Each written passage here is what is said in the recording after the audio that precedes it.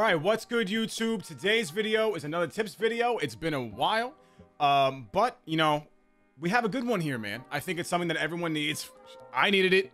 I'm exaggerating. I've done well against this. Okay, what are we doing here? What's the point of this video? How to hit Edward Cabrera, how I hit Edward Cabrera, and how to be effective and consistent against him. A great approach to have, and how I particularly face him literally batter by batter. So we'll get into it. Do I need this video, like, in terms of like going over my own things? Sure, but honestly, I've had good success against him. I've won almost every game I faced against this card. I don't think I've lost to him, maybe once. I've mercied him 4 times. The first four times I saw him, it was 30 runs total. But it's just annoying to face him, and that's the whole point, is that you can get frustrated easily versus this card, and that's how you lose, guys. That's how you lose.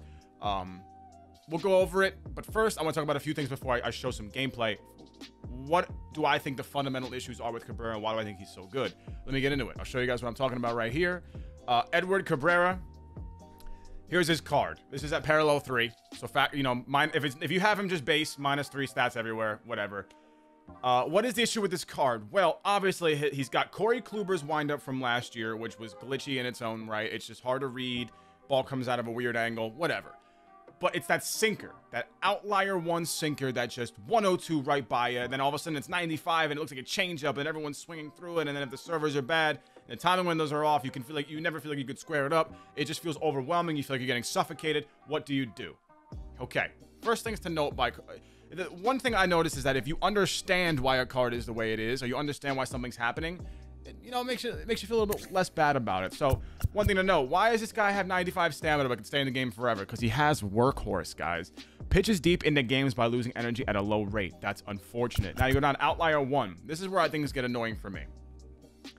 I don't like outlier 1 on sinkers. I don't like outlier on sinkers, period. I think it doesn't make any sense in this game, because sinkers they just make no sense. Sinkers are supposed to be pitches that are effective when they're thrown low in the zone. That's when they have their most break. It feels like sinkers don't lose that much break, still have that second life on it. When they're up in the zone, they don't flatten out. I feel like they need to start flattening out. I think that's very important to help people start getting better at the game, to make sinkers not the most overpowered pitch in the game.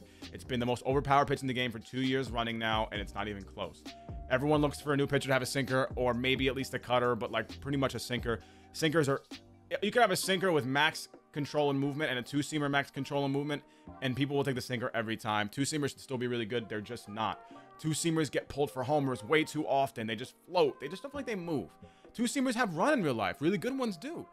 Doesn't feel like it this year. It feels like sinkers are just what everyone wants. Anyway, why doesn't this make any sense? Well, Edward Cabrera has a sinker that's 95 base velocity at this tier for me at whatever, parallel 3, 98 for the 4-seam. So theoretically, his 4-seam fastball should be thrown harder. Okay, but he's got outlier 1 on the sinker, but doesn't have outlier on the 4-seam fastball. So what does that mean? His sinker can get up to 102, while the fastball can only go up to 101. So if you go into the game, you'll see that Edward Cabrera has a range of velo from 93 to 100, it says. Then you factor in outlier 1, then it's 93 to 102. Now you have a sinker from 93 to 102. Thrown 2 different ways. If you have a sinker at 93, it's like a changeup compared to a sinker at 102 that's moving and breaking like a sinker and just goes right through your barrel. And we know sinkers don't work well. They're not programmed very well, so everything looks weird. How could someone throw a sinker at 102 but not their 4-seam fastball? It doesn't make any sense. I think if you give someone a sinker with outlier 1, the 4-seam has to have it automatically too. I personally think no sinker should have outlier. I think his fastball should be harder. I think his sinker should be hard, but not as hard. Especially since his live series card doesn't even have a sinker. I don't think he even throws one. I think they just made that up. But that's basically all the background on this guy. My Cabrera is 10-0 with a 4.46 ERA. A lot of ship-it games, so a lot of random homers, but a .87 whip, 88 Ks in 66 innings. He's done quite well overall for your boy. Anyways, let's go into actual gameplay versus him. I'm going to use a roster. I will link the info for the man below who helps us out. This is JR Strohs, JR_Strohs in the roster vault. It's JR_Strohs 7-1 4th inning. He's got all the new bosses added, so I use that. He also has Edward Cabrera on this. And I'll show you what I mean by that. So you go down here, when you load that roster up, I pick against the Angels, you use the Astros. You are the Astros. You queue up, I'm gonna use my created stadium. You're gonna notice something different about Edward Cabrera here. Don't be alarmed.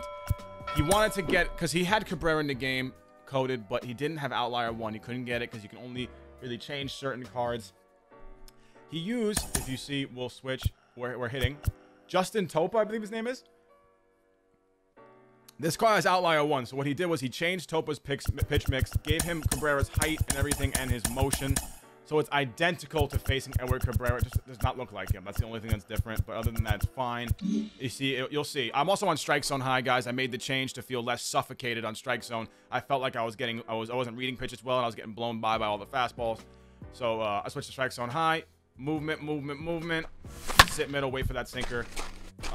It's crazy. Still hits pretty hard. How do I approach him with a lefty on the at the plate? Well, I keep it loose. I keep my PCI generally center and just wait for that sinker. Key things to note against Edward Cabrera. Don't start chasing corner pitches early in the count. Even if you square them up, they're going to get drilled right into the ground. You want to look for your pitch. Don't swing it off speed early in the count if you can. If you see it well and if it's down the middle, fine, go for it. But what I'm saying is the odds you see 3 pitches in a row in that bat and one of them's not a sinker that you're ready for, I doubt it. You're gonna see at least one sinker. See, like, that's not a bad swing. Even if I was all over that, it's gonna be a ground ball, maybe through the hole, but it could be caught. You want to try and wait for that one middle sinker you're gonna get. You're gonna get a sinker that's generally more middle than the rest of them, at least once in an at bat. Control is where he lacks the most consistency, even though his control is pretty decent. But don't start chasing sinkers up on the corners. Try and catch the middle like that. That's a little low, but it's middle. You can do a lot with that. Even if you're early or late-ish, you can still slap it in the gaps. I'm feeling like I see it right now, but it's still pretty gas. Keep the movements clockwise, counterclockwise. Keep rhythm. 1-2, 1-2, drop.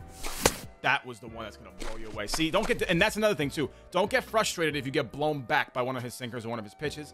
You have 2 more pitches to work with. Getting frustrated against this guy is how people generally lose. That was one of those changeup sinkers. That was 98, but that one was totally different than the 101 up in the zone. I wish the ones up in the zone didn't have as much break as they do. All over that one. You see, not a fantastic swing, but it's enough to get in the gap. Those little chip shots are going to be the ones you need. Find a sinker that has more of the plate than the others. Ooh, I feel like I was on that one. A little underneath. Still not bad. Overall, putting more consistent swings on the ball. That's going to leave. We love scamming. Oh, almost did. We love scam industries. Now, the last thing I'll go over here, specific-wise, this is the toughest one for most people, right? It is approaching Cabrera righty-righty. This is what I do. Same thing as with a lefty at the plate, but I cheat in. And I wait for that sinker. That's actually a base hit, funny enough. Second baseman ain't getting that, and they don't shift Trout, so most of the time they don't. Okay, so if I cheat inside, get the sinker, great. What do I do if I don't get that sinker? What do I do if I get a slider? You just drag. Here we go right here. I didn't do it there, but you want to almost like drag along with the slider, kind of read it, or just axe at it. Straight axe chop. You're holding, and then I'm going to try and get him to throw a slider and show you guys what I'm talking about. That was just flames. I was all over that. We'll get him to throw a slider, and we'll even put it in this general quadrant, these 2 spots here. What do I mean by axe to it? So you do your usual pre-pitch movements, cheat up and in, and then you kind of just axe right to it, straight diagonal line. Even if you're early on it, like I was, if you're on it, you have a great chance of pulling in the gap or over the fence. It's one of those things where it's like Edward Cabrera's slider it hangs more times than it doesn't. It's very slow. All over that one, late side of good. Is I have enough to get on it? So that's what I'm saying with that axe movement. I don't know how that didn't leave. Wow, that's crazy. The axe movement is just straight up wherever you're starting, whether it be here or here, just right to it. Boom. See, I'm just early, but I got enough on it. It's a hanger. It really is, guys, online. You'll notice it. You'll also notice another thing, too. If you're a righty-righty and you get your weak righty-righty versus Cabrera, if you're cheating up and in, you'll see that slider looks so much slower when it drifts over the plate. And you'll catch up to it more times than not. One thing a lot of people have been doing, and I've done it myself too, with a guy like Soriano versus Cabrera. Oh, I forgot what I was doing there for a second. I just pressed the X. I'll stop talking while hitting. Soriano versus Cabrera. A lot of people were swinging contact swings early in the count. I've done that too. I personally only do it with 2 strikes now. But even then, I'm trying to get away from contact swinging in general. They've claimed they're going to nerf it. They've mentioned it multiple times. They know contact swinging is a little bit OP right now. Why is contact swinging OP? Quick little breakdown. It's because there's a very little exit velo drop off, even though it's a contact swing. People are still hitting nukes, and it widens your PCI, which is great, and it speeds up your bat 100%. Straight to the ball. It's way quicker. than it should be. So it's a lot of problems with it, and also and you can never really ever strike out. That is another thing too. Your PCI inner and outer could be nowhere near the ball, and I've seen way too many foul balls. It's killing all-star games, like BR or all-star players in general. No one's having a lot of fun right now, man, with that in the game. So they're working on it, that and R2. But anyways, I digress. Back to the point here. Same thing, movements, pre-pitch prep. Oh my God, that slider, I hammered it, right? I hammered it. So his slider and curveball, you'll notice, guys, his rest of his pitches are really not that strong, man. They're really not that strong. Everything is kind of easy. You see curveball once, you'll be fine. Changeup, it floats. It's hard to locate. And the four-seam fastball is nothing compared to that sinker, man. You guys are going to be okay if you follow these tips.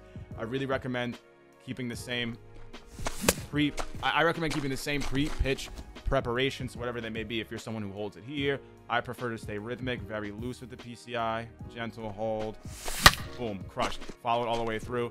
The lighter you are on your finger with the PCI, the more flexibility you'll have and more dexterity. You won't be jamming at the ball so much. You'll be loose, and you'll feel yourself tracking it more. Oh, I just got underneath that. But, you know, principle being I wasn't fooled. PCI was a little inaccurate, but the point being I knew a pitch was coming. I knew where it was going to be, and I swung at the perfect time for it.